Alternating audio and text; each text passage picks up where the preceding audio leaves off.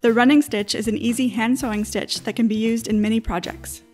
If you want straight and even stitching, dot the fabric with a disappearing marker or mark a piece of tape.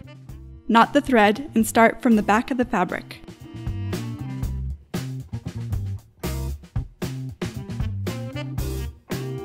Push the needle back through the fabric to create one stitch. Continue to weave in and out of the fabric.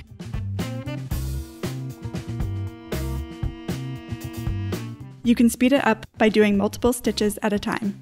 You can also vary the stitch length and make the stitches different sizes on the front and back.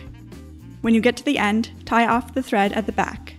The running stitch is often used for basting. This is a temporary stitch that is meant to hold the fabric together before the final stitching. Use large stitches that don't have to look neat because they'll be removed later. The running stitch can also be used to gather fabric. Make 2 rows of stitches and gather by pulling the thread. The stitch length depends on how large you want the ruffles.